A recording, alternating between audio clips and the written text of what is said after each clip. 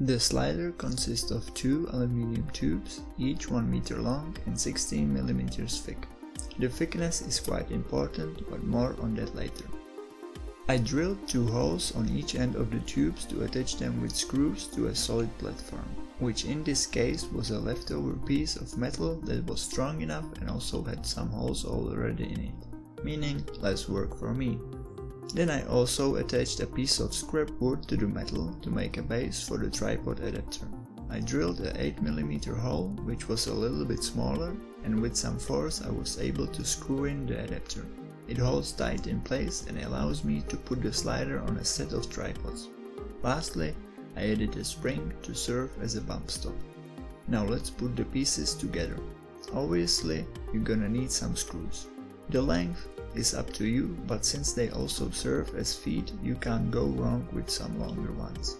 Be careful when tightening it all down, because you can very easily squish the tubes, aka learn from my mistakes.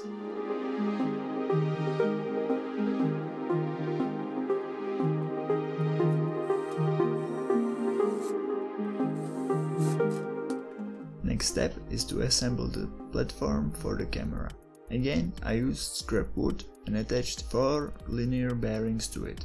Their inner diameter is 16 mm, so they fit perfectly on the tubes, and they also have grooves on them, allowing you to use zip ties. It doesn't get easier than that.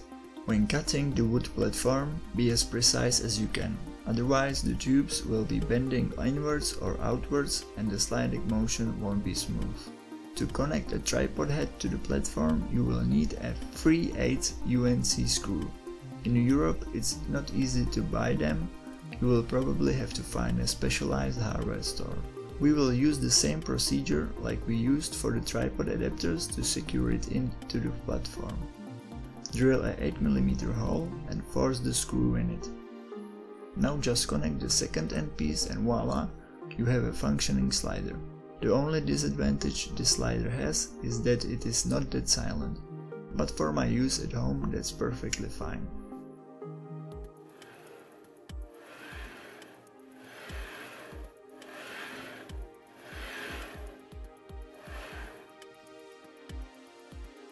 And now some test shots to show it in the action.